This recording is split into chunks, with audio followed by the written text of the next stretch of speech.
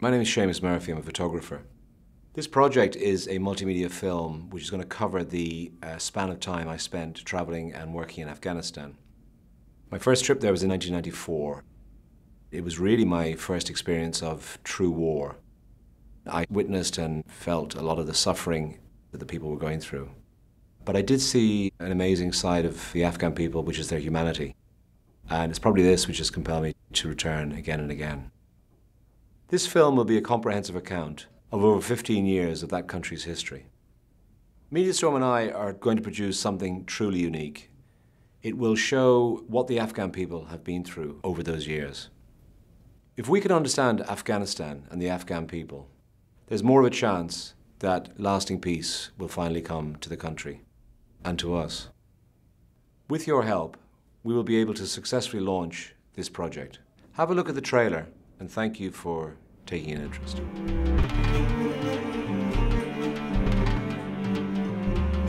We have been Muslim for 1,200 years. Afghanistan was always a moderate Islamic nation. We believed in live and let live.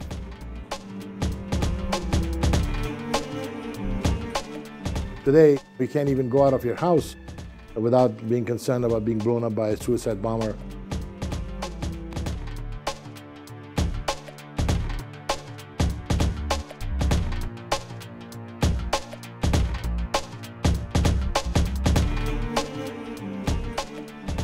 Afghanistan is facing more than 30 years bombing in every village, but no one hears that sound. No one sees what is happening here. The world is talking about the Al-Qaeda. The world is talking about the Taliban.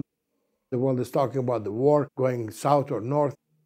Nobody talks about the people of Afghanistan, as if we did not exist. Whose country is this?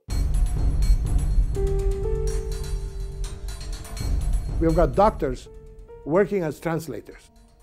We've got engineers selling telephone cards on the street. Or if they get an opportunity, they run away. Anything to get away from here to earn some money. We have 90% unemployment among the educated, which is the most dangerous. The Afghans don't trust the foreigners don't trust the Afghans don't trust each other. So how can you build a nation without trust? The only way you're going to bring peace to the country is if the people are at peace. If the people are not at peace, how the heck are you going to bring peace? Everybody wants this little piece of territory. It's not new, but it's deadlier, much deadlier.